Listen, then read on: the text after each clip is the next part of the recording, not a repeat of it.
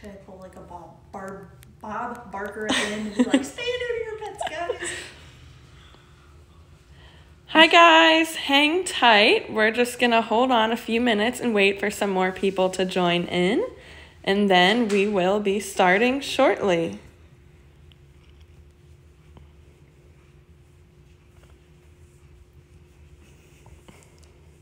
You're doing great. At least you know what to do with my hands now.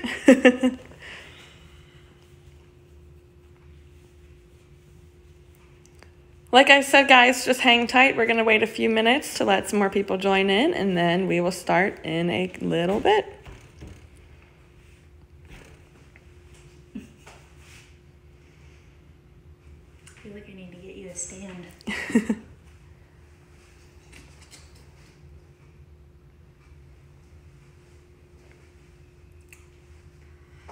Now I can pull my part-time comedian and start telling jokes.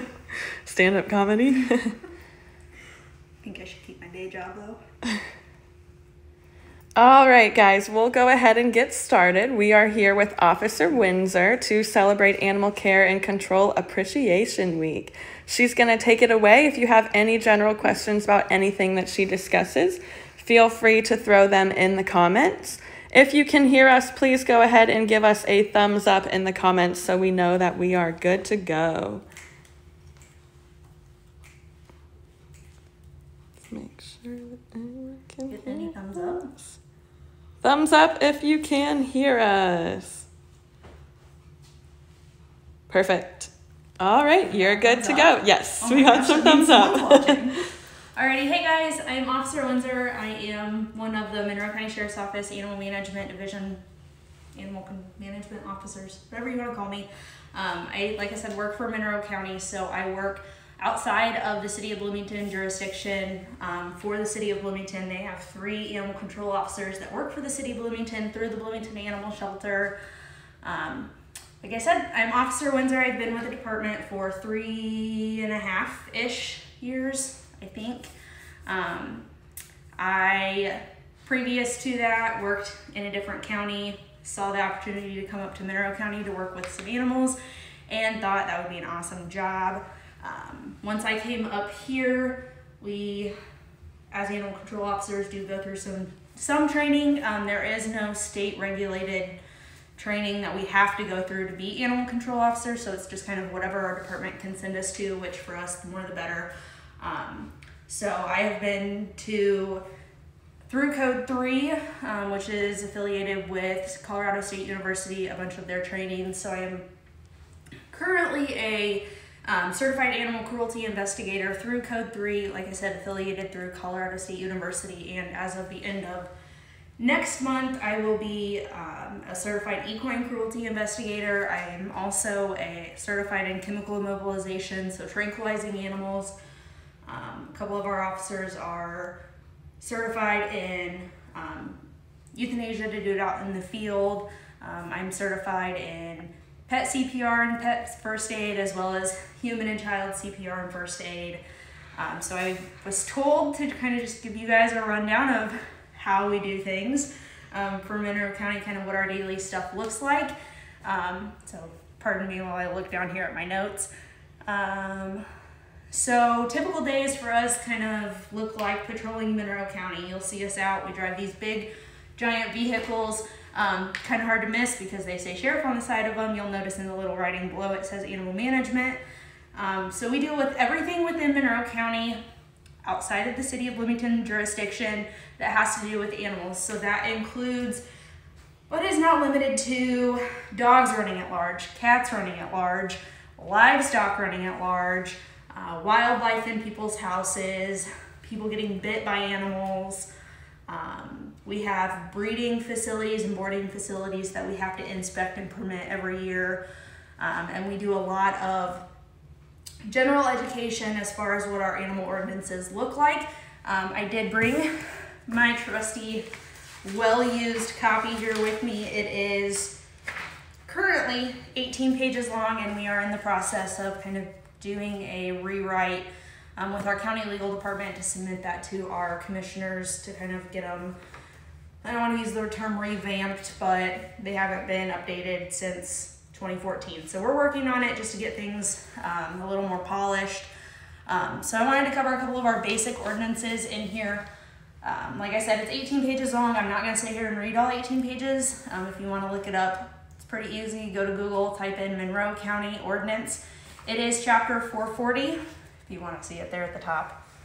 Thank you, Laura. This is the one that defines like what we can issue citations off of. We also have chapter 441. That deals more with our breeding and boarding facilities and what they're required to do and how they get their permit and all of that fun stuff. But within our ordinance, we have different sections. The biggest ones that we tend to use are going to be that first section. It's the definition. So it defines what an at-large animal is. It defines what a public nuisance is. It defines what breeders are and all of that fun stuff, which are the main ones that we use. You get down into it a little bit more, you get chapter 440-7. That's going to be our public nuisance. That one and at-large are the two that we seem to use the most or do the most with.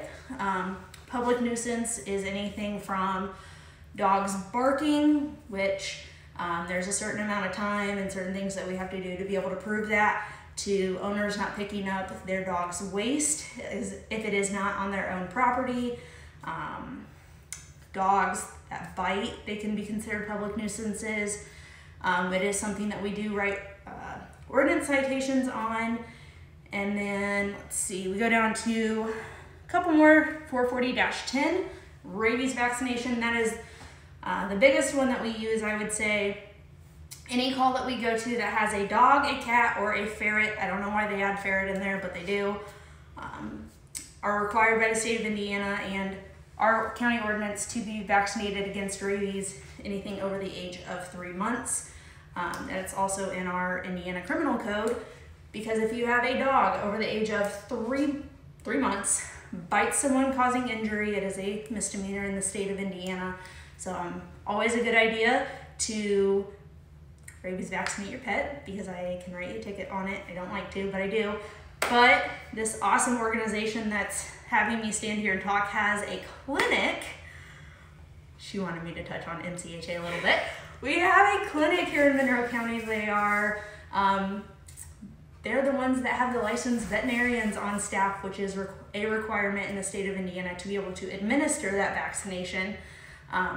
So you can head on over to them or jump on the Instagram page, I'm sure it's on there, or the Facebook page, or just give them a phone call, or I don't know, Google them or something. Make sure you get your pet vaccinated. We jump down a couple more, and we hit at-large dog. We don't see it as much in cats because our rules are a little more lenient as far as cats. But at-large dogs, so a dog that is not contained to its property. So I can have 100 acres, and as long as my dog stays within those 100 acres, we're good. It's once the dog steps off of my property and is not on any sort of leash or under some sort of control, it would be considered at-large. So that's kind of one of the bigger ones that we get a phone call on. And then, let's see, cut down a couple more. And then we get into our animal care, so that's where our welfare checks come in. During the winter, we get a lot of phone calls of dogs outside without shelter. They have frozen water. During the summer, whenever it's hot, we get the dogs in cars. We get just animals without water. That's where our animal care comes in. It talks a lot in it as well about tethering. We have quite a few within that 440-17 that tells us what we can and can't do as far as tethering our dog. So if you have an outside dog and it's on a tether, you may want to jump over there and read those rules to make sure that we fall within that. Let's see, I brought some equipment here with me just to give you guys something a little more to look at, because standing here, or sitting there, watching someone stand here and talk can kind of be boring. So a couple of things that I tend to use every day. I would say most animal control officers use it every day. Treats. Who doesn't like chicken liver flavored treats? Dogs especially. I don't think I've ever tried to throw a cat a treat, but who knows. Tend to like the more smelly, the softer treats. Your hard treats like your milk bones and all of that fun stuff don't tend to smell as good or as appetizing, and they don't tend to come running for them. But if you shake a treat, you tend to get someone's attention. This one looks a little different. I was rolling it up here at the beginning because it's super long, but I'll go ahead and unroll it. We use leashes every day. We use slip leashes just because that's the easiest thing for us to use. It's kind of a universal one size fits all. This one is actually called a cowboy rope. So slip lead, put it through the loop. You can fit anything from, I would say this would be a bit overkill, a Chihuahua up to, I don't know, Great Dane, Great Pyrenees, whatever floats your boat. You can also use these, the big long ones, for if we get horses out, we can use them as temporary or makeshift halter. And yeah, I use it all the time. I usually have one in my pants pocket, one in my door, well, each door of my vehicle. Got them hanging on the back of my seat, got them in the bed of the truck, a little bit of everything. I use it all the time. Next up, the well-loved and probably don't smell the greatest bite gloves. We use them typically anytime we go up to an animal that we don't know or doesn't seem to be the happiest of animals, which is completely understandable. Animals get out, they don't know their surroundings always, so they get a little on the nervous side. We tend to see more dogs bite that are nervous than actually aggressive, because dogs tend to use biting as their first line of defense, whereas, if you go up to a cat, their first line of defense is going to be scratching, so that's why you see more cat scratches and then they go to biting, whereas dogs typically try to run and then they bite. So we use them a lot. They come in different sizes. I should be a hand model. So use those. They're usually in the opposite pocket from my leash. I don't know a call that I haven't gotten out with them at least in my pocket, because you never know what you're going to get into. Let's see. Let's just go right down the line. Crates, we have different sizes. I hope this one is clean. I don't think I've used it recently. This one, we put anything from a cat to, I've put rabbits. I think one of my coworkers put a snake inside one time, which we'll get to snakes here in just a minute. We go from this size, there's medium-sized ones, and then we have large ones that we put typically our large breed dogs in, or just dogs in general. Kind of keep everyone safe. If we have to transport them to fit in the back of our trucks, kind of just keeps things nice and organized, and kind of makes it easier if we do have a slightly aggressive dog. We can use our control stick, which you'll see here in just a minute, to put the dog into the crate, and then it just kind of keeps everyone safe rather than trying to actually put your hands on the animal to pick it up to put it in the vehicle. So put this right over here. So bouncing off that, we have the control stick. We have different sizes and we have different ones. This is the one that I just tend to use the most. Pull this long line out. So this is going to be the release end. On the other end here, we like to call them necklaces. So if you want to be nice and friendly, you can walk up to a dog and say, "Hey dog, I'm going to put this nice pretty necklace on you," and the loop gets smaller and bigger. Let's see if I can do it without hurting myself. So that's as big as this one gets. You go up, you put it around the dog's neck. You pull this line right here. Once you pull it, it makes it smaller. This is a really good tool if you have a dog that is kind of backed into a corner that doesn't seem to be the happiest. I've used it to get dogs that have been in car wrecks out. They tend to be a little more freaked out, not happy because either they're injured, their owner's injured, and they're being protective. It's just the safest way to get a dog, I would say, that isn't the happiest or wanting to be on a leash.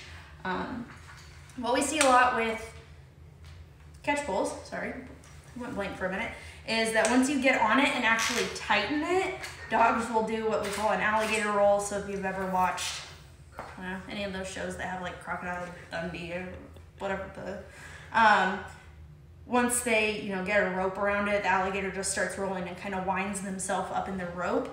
Dogs will do that too, and it sounds absolutely terrible. I promise we are not hurting them. We are doing what's safest for us and generally what's safest for the animal and the general public, just because, like I said earlier, scared dogs tend to bite more, and nobody likes getting bit. So we use control sticks. Like I said, we are not hurting them. We do it just trying to keep us safe and the public safe, as well as the animal. And we can also use it as kind of like a way to lead it, because this is strong. It's not really gonna break. I do believe this one expands to be a little bit longer and a little bit shorter. They do have big ones that get up to like 15 and 20 feet long. I tend to go with the shorter one and keep the shorter one on me. Let me just put that together real quick. Alrighty. Next up, a couple of things. We use them for, well, I tend to use this one a lot less. Fun fact about the old wonderful Officer Windsor, I don't like snakes. So if you want to call and you say you have a snake in your house, which is the only time we typically come out to do any type of removal of any type of wildlife, is when it is actually inside of your living quarters, around people. We'll bring something like this for a snake. You kind of just use it, pick it up, you can carry it around. Sometimes we have pillowcases with us to put them in. We have buckets as well that have holes and a lid just for safe removal and transportation to and from where it's being picked up and being released. On the other side of that, you can use this. I try not to use this a lot just because this is metal. It doesn't have any type of coating or anything on it. So using it on snakes can not always be the greatest, just because if you pinch too hard, you can hurt the snake. They're also can be used as cat tongs. Again, doesn't have any coating on it, so we try not to use it a whole lot. I have short arms, so I tend to use it more to just get stuff in the back of my truck than actually to use it on animals. But kind of like those grabbers that you see on TV where you gotta get something out of the top cabinet and you don't, you're not tall enough or you don't have long enough arms. So we use that a lot. Let's see. This, most people know this as a like raccoon trap, or they use them for possums, or I don't know why you would want to trap a skunk because they stink, but some people do. We typically use this for feral cats. Within Monroe County, we do have quite a few feral cat colonies. We use it to safely capture cats that are under-socialized or don't really like human contact. We're able to contain them. One side opens, you put food in, you close the door. Some of them look different, so this end always doesn't look the same. Then you have a door on this end that you can set, maybe. This one isn't as loud. So you have your food on one end, your open door on the other. The animal will walk in. I don't know if I have, animal will walk in. And once they get to the food and they step on the plate, the door closes, the animal is now contained.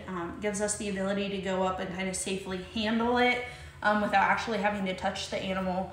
Like I said, we use it a lot to do some trap, neuter, and release for cats. We do, since we work out in the county, tend to catch a lot of wildlife while doing that.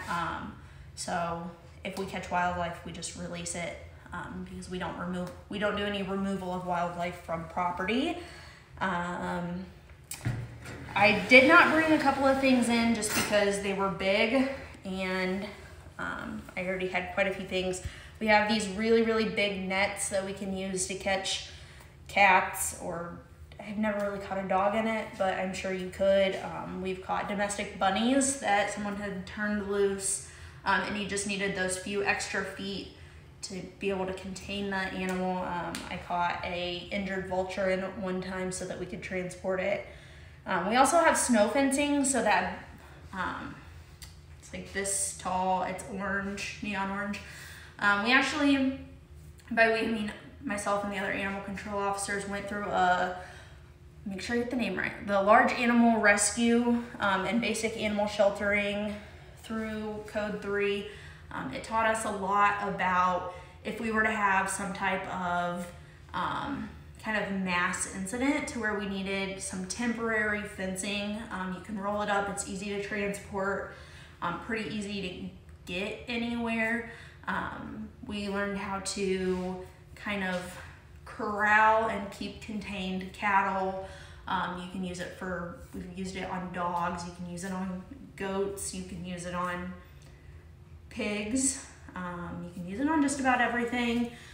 It's really good. Like I said, if there was some type of mass incident where someone's fence got down and we needed to corral them, the biggest thing is now that we have I-69 going through Monroe County, if we were to have any type of tractor trailer incident that had any type of animal on it, we could use it to corral and contain the animals. Let's see. We actually have a stretcher to pick up and... Did I already talk about the stretcher? Okay. I went out of order. It's kind of like a human stretcher, but it doesn't lift up or down. It does have wheels on one end of it, and then it has like a blanket looking thing that buckles on one side. You can put an animal on it to carry it like a stretcher. Like I said, it has wheels, so one person could drag it. Let's see. Oh, one more thing back here on the traps. We have this size, which I said most people would use for like possums or raccoons or skunks or cats. We actually do have a bigger version. It would probably stand every bit of this tall. We use those for dogs that we don't typically use it a whole lot for but for dogs that are loose and don't want to be caught. I've had really good luck catching dogs in it, but it's a little bit heavier and a lot bigger, so I did not want to carry it in. Do we have any questions so far? We do not have any yet, but if anyone has any general questions about anything that Officer Windsor has discussed, feel free to throw them in the comments. I think she has a couple stories she could tell us while we wait for some questions. I'm trying to think of some good ones. As exciting as it is, our day-to-days tend to kind of be the same. We patrol the county, we do education. I think we'll go with my favorite stories because, you know, those are always the good ones. One of my favorite stories, because I had no idea that we had them, I think it was the second call that I ever went to while being animal control. Someone said that they had some type of critter that got in their house. Well, it was a critter. It was in his daughter's bedroom. And so I knew what a sugar glider was. People have them as pets, right? So we're chasing this critter that I swore was a sugar glider around this person's child's bedroom. We finally catch it and we get it to the animal shelter. I'm like, hey guys, we got a sugar glider. Turns out it was just a flying squirrel. We actually do have, I think they're called colonies, but don't take my word on that. In Monroe County, of flying squirrels, they do look pretty identical to sugar gliders. They have different shaped tails and they tend to be a little different in sizes, but that was pretty cool. I was really excited. I knew what it was, and then I got to the shelter and they're like, good joke, it's actually a wild animal, why did you bring it here? We ended up taking it over to Wild Care. They said it was actually super fat and ready to go back out and be released. Let's see. What else have I done that's been fun? If the owner is listening, I won't say your name, but I find it really funny. Just this last week, last week, got a phone call from someone that was driving down the road that said I was taking my kids to school and my neighbor's dog is on the roof. And I was like, okay, this is a joke, right? So I pull up in this person's driveway and their dog was sitting on the roof of their house. She had no idea. I called the owner. She wasn't at home. I said, your dog and your cat are currently on the roof. I pulled up. I think I scared your cat because it ran back inside, but it did not take the dog with it. And we had to figure out how to get her dog off the roof. It was really funny. So we do get to have fun days like that. I'm trying to think. Before the video started, I was telling Miss Laura, who is behind the camera right now, We don't deal a lot with the wildlife calls. That's typically more for DNR. The only time that we get involved is if it is inside of the living residence, or if it's sick or injured, we do have the ability to come out and put it down. But sometimes we don't always want to do that, so we do typically in the spring get a lot of baby deer calls. And so I was showing Miss Laura some pictures. We went and got a baby deer and took it up to this rehabber. She had like her little rehab station of all these little baby deer, and they're super cute. If you find one, leave it alone, please. Moms don't stay with their babies whenever they're little. That tends to attract predators, so they will put them sometimes in the weirdest places. They'll put them in your flower bed or underneath a tree or in some tall grass. They are fine. Please leave them alone. But yeah, one of them, unfortunately, a couple years ago got injured, and we picked it up and took it up to a rehabber. Let's see. I have on here my least favorite call, but I don't know what my least favorite call is. While she's thinking, like we said, if you guys have any general questions about anything that she talked about, feel free to drop them in. We don't want any case-specific questions, but any general questions she's happy to answer. I don't know. I think going back to our equipment makes me think of least favorite calls. Like I said earlier, absolutely do not like snakes. So if you have a snake in your house, like I said, feel free to call. I'll probably send one of the other officers, because unless you just want a really good comical show, because the last time I had to go get a snake out of someone's house, I told them not to laugh at me because I was gonna scream, and yes, I did scream. The snake came after me. Not really, but Did you get the snake though? I did. I did one of those like carry as far away as I can. I don't think I have anything else. If anyone has any questions,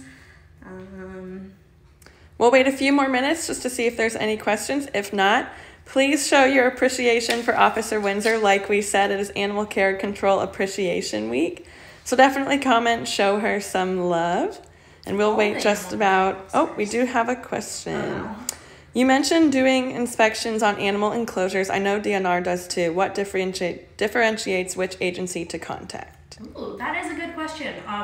So within Monroe County, our ordinances, like I said, 441 deals more with our boarding and breeding facilities. As far as our inspections, we inspect breeding facilities for dogs. I've never done an inspection for a cat facility, so it's mainly dogs. So if you have 5 or more intact females over the age of 6 months, or you have 2 or more litters at any 12 given months, you are required within our ordinance to have a breeding license.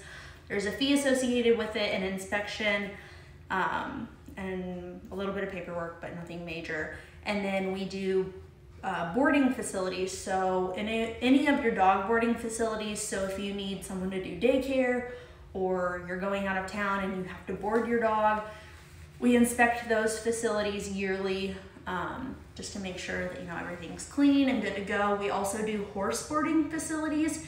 I'm trying to think, we don't have too many, but we have quite a few breeding facilities, less boarding facilities, I would say. So anytime someone is boarding an animal for a fee, is when you're required to have an inspection and a permit. Anything outside of that, so if you are a licensed rehabber, if you are a, we were talking earlier about, like, we have some falconers, they're required to do permits. If you have any type of wild animal that requires a state permit, so someone who has like a pet raccoon or a pet fox, or I'm trying to think, within our county we're not allowed to have pet bears or anything venomous, but if we were allowed, DNR would do those inspections, whereas we do the domesticated animals, so your dog boarding, your horse boarding, your dog breeding, and those types of facilities. Awesome. If you guys have any more questions, drop them in the comments. If not, we'll wait just a few more seconds and then we will head out of here. In the meantime, thank you so much to Officer Windsor for sharing all of her knowledge with us. Well, thank you guys. Yeah, and if you, like she said earlier, if you have any case-specific questions, not everything is public access, or some cases are are still ongoing, so the public access to those isn't always available immediately. But if you do have case-specific questions, you can call our office, or you can call the sheriff's office directly, and they'll get you transferred over to us, and we can do some answers to some questions. If you have anything related to inside the city of Bloomington's jurisdiction, you can call the animal shelter and either talk to one of their staff or one of their 3 animal control officers as well. Awesome. Thank you so much, guys, for tuning in. Bye.